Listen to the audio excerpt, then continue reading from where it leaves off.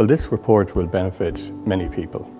Principally, it'll benefit members of the public and people who use pharmacy services, whether those are services in the community or services within the healthcare system. Pharmacists have the greatest contact with members of the public, both healthy and ill, and we believe that their location, accessibility can be exploited positively. Secondly, we are very conscious of the growing burden of chronic disease in the country.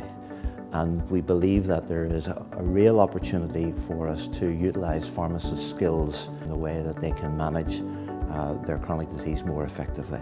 And then thirdly, on the wider front, we want to use pharmacists' skills to aid the whole medicines management process. This is not just about patients taking their medicines and helping them, but it's looking at the whole safety of medicines, making rational drug choices, and improving cost effectiveness. This report I think will be very useful because it gives an evidence base for what we've done. I do believe that the more pharmacists do, the more it will benefit patients. I think the report definitely shows how patients are at the centre. For me, the pharmacy plays such a crucial role in that, you know, a gatekeeper really for people who are living and their families living with conditions between their normal lives and their sickness. The Future Pharmacy Practice Report contains a number of recommendations essentially about strengthening and expanding the role of pharmacists in the agenda of Healthy Ireland, which is, I suppose, focusing on prevention, on early intervention and on supporting and empowering patients to look after their own health and well-being. This report provides a reference point,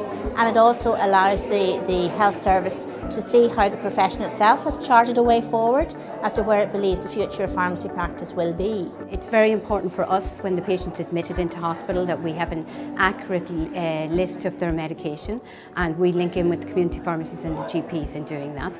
But it's also very important for the GPs and community pharmacists and the patient that they have an accurate record of what treatment the patient received while in hospital. So there's a number of benefits for the patient coming from this report, most particularly around medication review and focused medication review by expert pharmacists.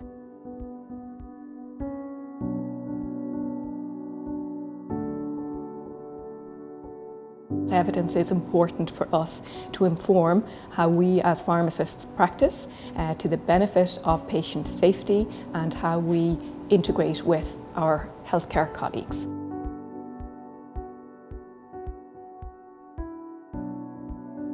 Continuing professional development will be really a key critical component, not least because it'll provide a quality assurance framework, it'll drive professional standards, but I suppose more fundamentally it will help pharmacists realise their professional potential in enhancing patient care. We have pharmacy students doing practice placements in a variety of practice settings before they become qualified, and that means that those students will be very well equipped to meet the future needs of pharmacy practice. We can't afford not to introduce these recommendations. This is something I think that has to be done.